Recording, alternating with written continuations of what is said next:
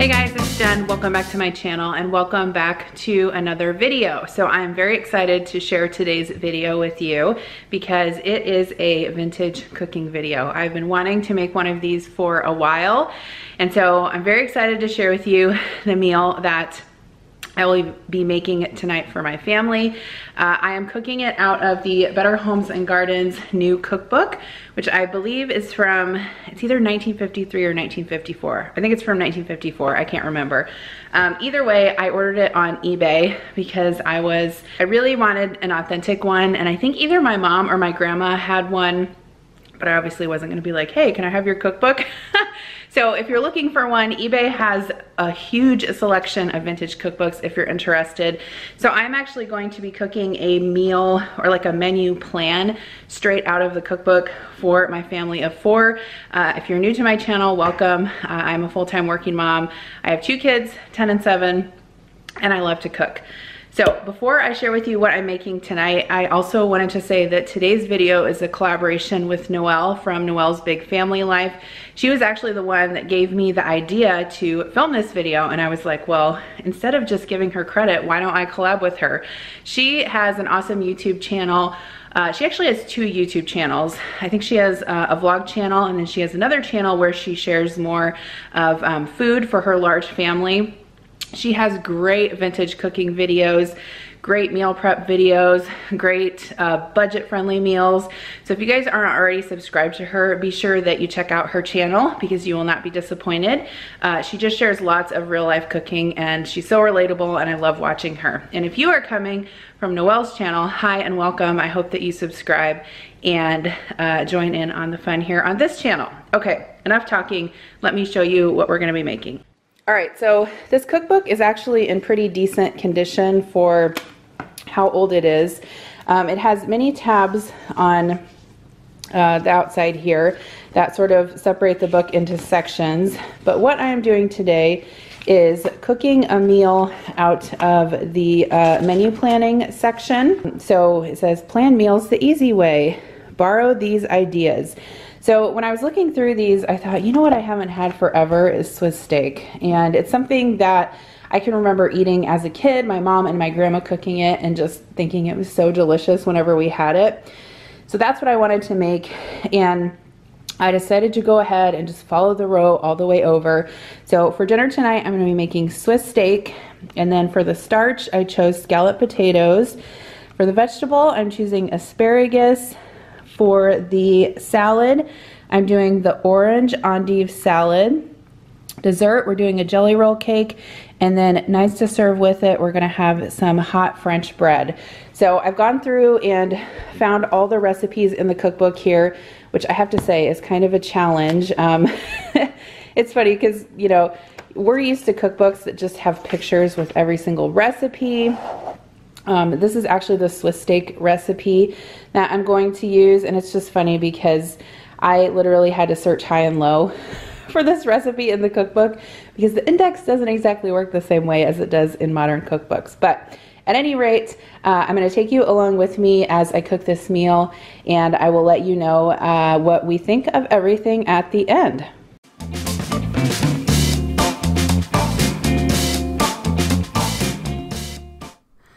All right, so we are going to be starting with dessert first because that is what is going to take the longest. So for the jelly roll cake, if you're not familiar with these types of recipes, another common one would be like the pumpkin roll cake that people make in the fall a lot of times.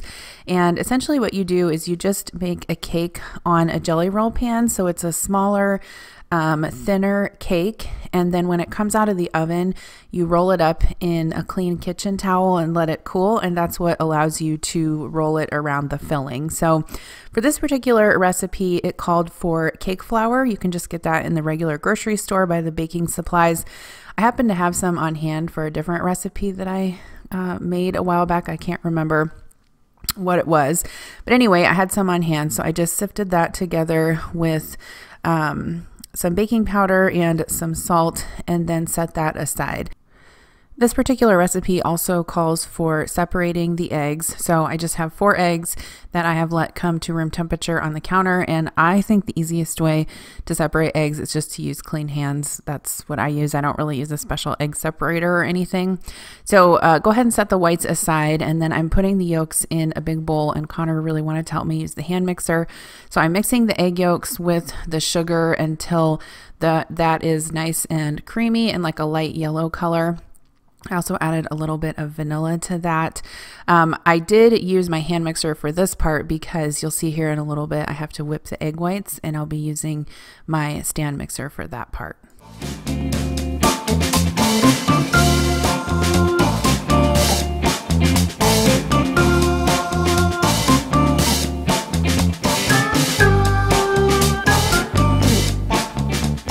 I really tried also to get out some of my vintage dishes while I was cooking this meal. So that yellow Pyrex bowl is one that got passed down to me from my grandma, and I love Pyrex dishes, especially the old colored ones. So you'll see some of those pop up here throughout the video. So for the egg whites, you want to just make sure that your utensils like your bowl and your whisk are super clean so that your egg whites will beat up. You want to beat them until they come to stiff peaks.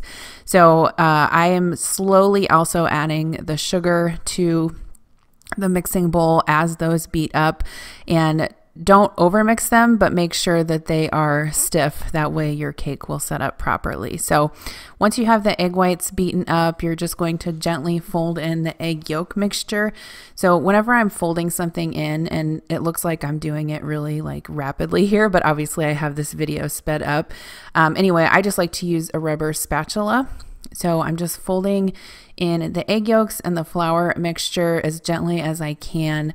You want to try not to deflate the egg whites, but obviously make sure that you get everything mixed together. So I have a jelly roll pan here. This is a 15 by 10 size pan. I've lined it with parchment paper that I sprayed with cooking spray, and then I'm just going to spread out the batter onto the pan as evenly as I can and get that in the oven. If I didn't mention this already, I will have all of these recipes typed out in the description box below if you guys would like to make them for yourself. Obviously, I can't link them because they are not online. So I'm going to pop this into the oven. The recipe said to cook it at 375 for about 12 minutes. I probably should have taken it out a couple minutes beforehand, but that was fine. Just keep that in mind to check on it if you decide to make this recipe. Okay, so after the cake comes out, you want to turn it out onto a clean kitchen towel that has been sprinkled with powdered sugar. So I just used a small sieve to sprinkle an even layer of powdered sugar. You want to make sure that you don't skip that, otherwise the cake could possibly stick to the towel. The powdered sugar keeps it from doing that. So then you just turn out your cake onto your clean towel very carefully. Don't burn yourself.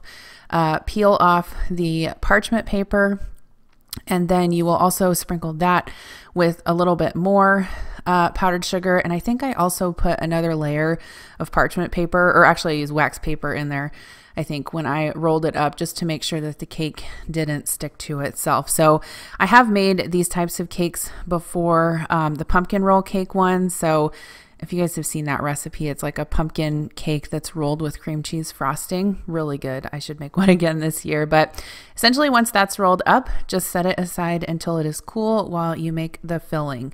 So this cookbook had several different filling recipes. I decided to go with chocolate just because that was probably the one that was going to be the most popular in my house. Essentially, what you're doing is making like a cooked custard or like a homemade chocolate pudding. So in the back pot there, I have some milk that I'm scalding. So just take some milk and heat it up on the stove, and then add your unsweetened chocolate. Once that is all mixed together and melted, then I'm pouring that into my flour and sugar mixture that I have on a double boiler. So I don't have a proper double boiler. All I do is use a glass bowl over a pot of simmering water. So you're going to cook this for 15 minutes, which I thought was kind of a long time. And mine actually didn't thicken up quite as well as I thought it would. It tasted really, really good. Like the chocolate flavor, you could tell it was like a homemade chocolate, delicious, you know, sauce. It just didn't thicken up quite as well as I wanted it to. So the last step is to temper your eggs. So I have some eggs that are mixed in a bowl. Pour some of the hot liquid into there, stir it around, and then pour the whole mixture back into your bowl. This just makes sure that the eggs don't scramble when you add the eggs to the hot liquid. So I'm going to continue to cook that for about 5 minutes. I'll also add some vanilla. And then when it is done and thickened up, I'll go ahead and pop it in the refrigerator to cool. And then when it's cool and my cake's cool, I'll show you how I put that all together.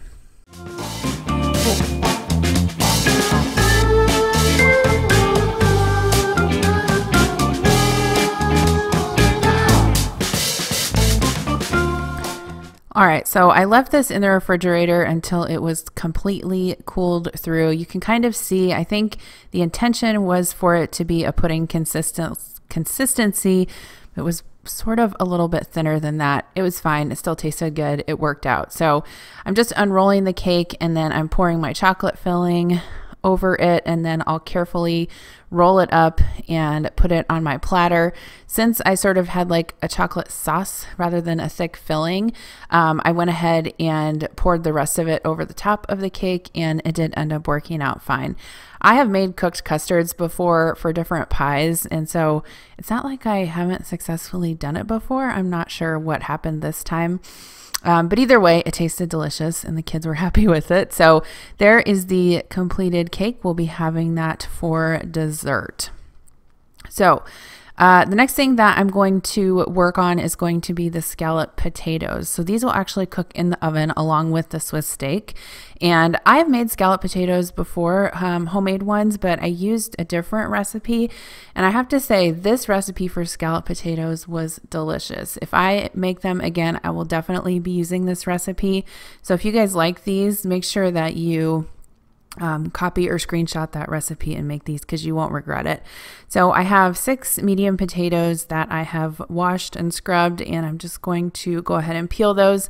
I guess technically you wouldn't have to peel your potatoes, but I really like to peel mine when I make scalloped potatoes and mashed potatoes, but obviously it's a personal preference. So once you get these all peeled, you can go ahead and slice them up. You could use a mandolin slicer. I didn't get mine out. I just used a knife, which you'll see here in a little bit. Optional, you can also add a little bit of shredded cheese to the sauce that you're going to make for the scalloped potatoes. In my opinion, cheese is not optional, so you can bet that I'm adding it. So to make the sauce for the scalloped potatoes, you're just going to make a white sauce. So I have some butter and flour in my pan here, and I'm just going to cook that together and add some milk. So I think I used 2% milk, or maybe I used whole milk. I used whole milk. I couldn't remember. But once the flour and butter is cooked together, I added some salt and pepper, and then I am just adding my milk. And you basically just want to simmer that. Make sure that you stir it frequently so it doesn't burn on the bottom of the pan, but just cook it together until the sauce thickens, and then you can add the cheese. This sauce will not be super thick, and that's totally fine. Obviously, it will absorb into the potatoes as they cook in the oven, so it doesn't have to be super thick, you know, like a macaroni and cheese sauce would be or something like that. So I'm just going to get my potatoes sliced up. I'm using my trusty chef's knife, and I'm going to slice those up as thin as I can, layering them in my casserole dish. So I just have a 13x9 casserole dish that I sprayed with cooking spray, and then I'm going to do 3 layers of potatoes with some minced onion and the sauce in between. So I'm going to do 1 layer of potatoes, season it, put some chopped onion in there, some sauce, and then repeat that until the whole dish is full. So I am using some sharp white cheddar cheese and a little bit of shredded regular cheddar cheese to add to the sauce. Like I said, the recipe said this is optional, but I would definitely recommend adding it. And you don't even really need that much cheese. I would just say about a cup for the whole pan.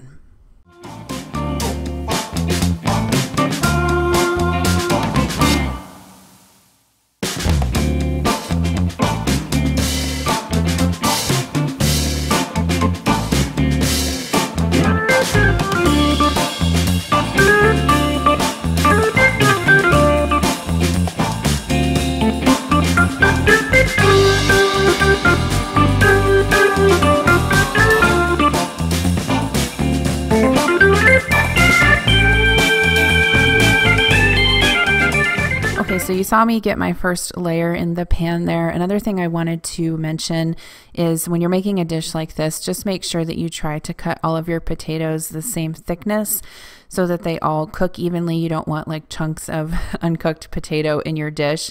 And you also saw me adding a little bit of minced onion to this. It really gives the dish a lot of flavor, and once everything cooks together, you can't even tell that the onions are in there. And I know this because my kids ate this without complaint, and if they would have detected chunks of onion, they probably wouldn't have. So after you get your last layer in there, you can just pour the rest of the sauce over and just sort of flatten it down, and then you're going to cover it with foil and bake it in the oven for about an hour. This is what it looked like after an hour, and then I went ahead and took the foil off and let it brown the rest of the way. So okay, next thing I'm going to show you is Swiss steak. So you can see mine got a little crispy around the edges. I have some recommendations for that coming up here, which I'll share with you. So I have some round steak here. This I actually got from Walmart in the meat section, and then I just cut it up into individual steaks, and I'm pounding it with a meat mallet. I think I got my meat mallet at IKEA. I can't remember for sure though. These were already pretty thin, so I didn't really need to thin them out. I just pounded them to tenderize them a little bit. And so next I'm going to make my seasoned flour. So you'll just combine flour, salt, and pepper, and that is what you will use to dredge the steaks in before you fry them. You can see here that I ran out of peppercorns in my pepper grinder, so I had to replace that. If you've never had Swiss steak before, it's basically, you can use round steak or chuck steak that's been tenderized, and then you dredge that in seasoned flour and fry it up in a pan, and then you add tomatoes and onions and put it in the oven to slow cook. So I think where this recipe may have gone a little bit better for me was that the steaks, I should have found some thicker round steak. That probably would have kept mine from burning a little bit around the edges, but at any rate, it was still good. We ate it. See Murphy's nose? Okay, so the recipe says to brown this in hot fat, so I just used some shortening that I had in my pantry. I'm just covering those steaks with the flour mixture, shaking off the excess, and then you don't have to cook these all the way through. Obviously, this is going to go in the oven, and so you just want to crisp up the meat on both sides and then remove it to a plate while you do the rest of yours. I think I made 6 total. I added a little bit more shortening to make sure that nothing burned on the bottom. And I'm using my Dutch oven. So this is a Lodge Dutch oven, and for Dutch ovens, they're pretty inexpensive. I'll link this one below. Adam got it for me on Amazon. I really love it. I tend to use it a lot more, especially in the fall and winter months.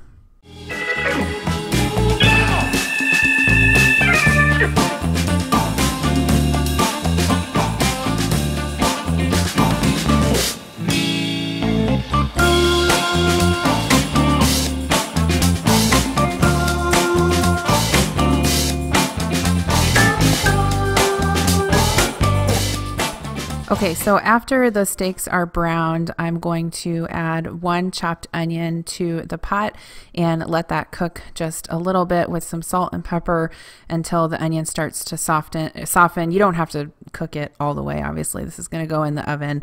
And then next, I'm going to add a can of diced tomatoes. So when I was cooking these recipes, I wanted to follow the cookbook exactly. I didn't want to make any of like my own, modifications or substitutions, just because I really wanted to make sure that these were as authentic as possible. In hindsight, my gut told me, you should add some more liquid to that pot since you're going to cook this for 90 minutes in the oven. But alas, I didn't. I should have added a can of beef broth. Because as you'll see, when I took them out of the oven, the edges got a little burnt and crispy.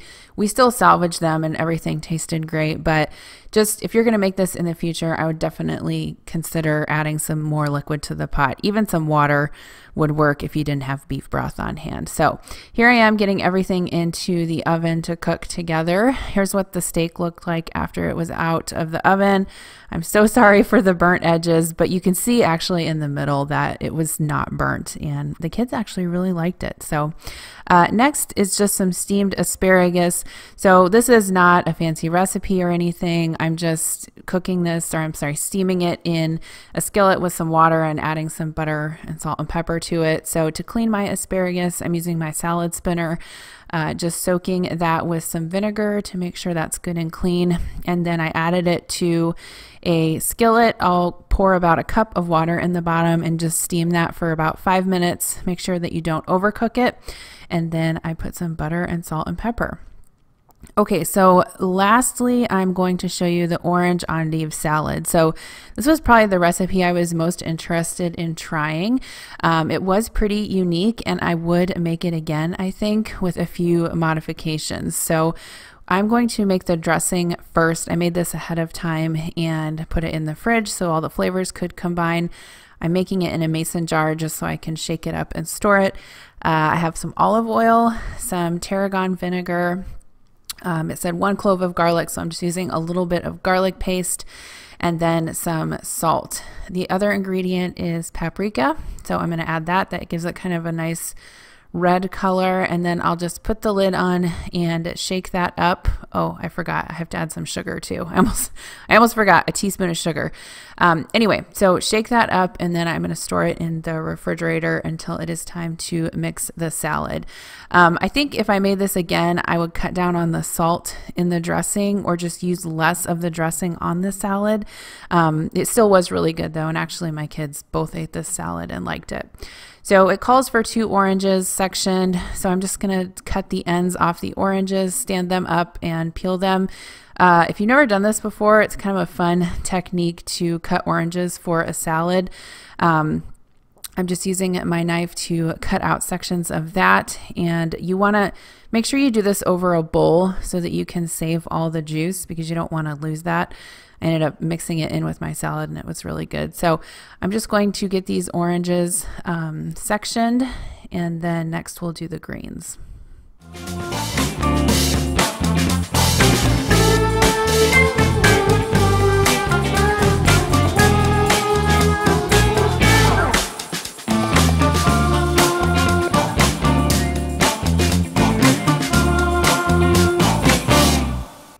Another thing I wanted to mention is once you get all of the sections cut out of the orange, if you just squeeze the remainder of it, you'll get all the juice out so that you don't waste any. So there are my sectioned oranges.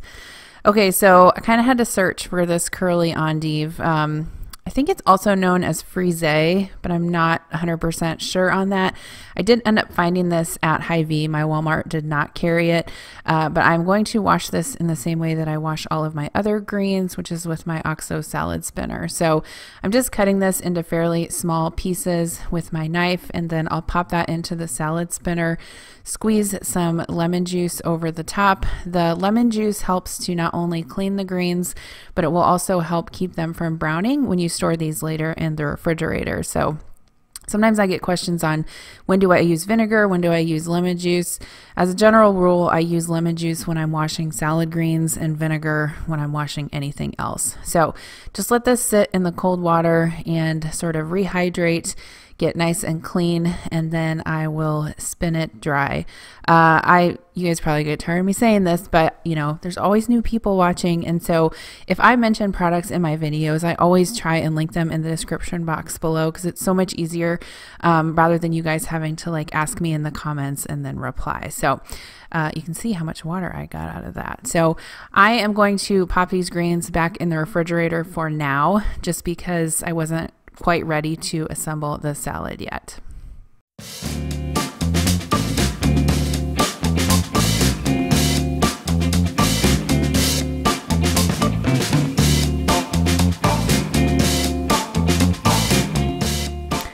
All right, so now it's time to assemble the salad right before dinner. I'm using one of my vintage pink Pyrex bowls that I love so much.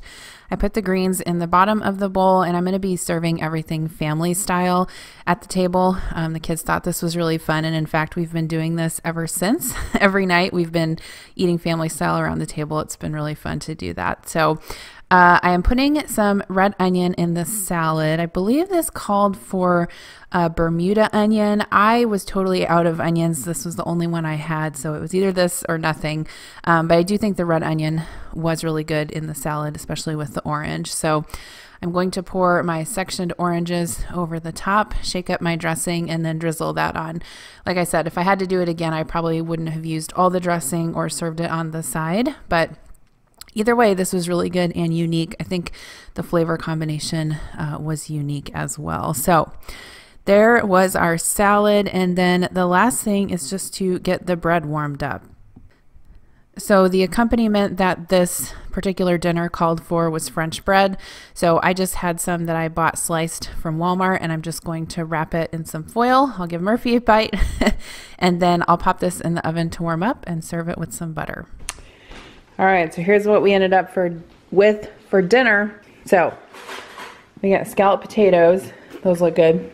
Asparagus, some orange endive salad, and the Swiss steak, which I'm a little concerned about because I feel like it burned around the edges a bit, but we'll try to salvage it. And then I have some French bread in here that I warmed up with some butter, and then we will have chocolate jelly roll cake for dessert. All right, what do you think about the cake? It doesn't even look like a cake. I know. It kind of looks like a blob. A blob. Yeah. All right, I'll slice you off a piece and see if it's good. I'm sure it's good. I actually tasted the chocolate cream. It tasted legit. Like that's the thing is when you make like stuff from scratch, it's like very rich tasting. Was it good? Yeah, even though it doesn't look that great, it's still good. That's delicious. Okay.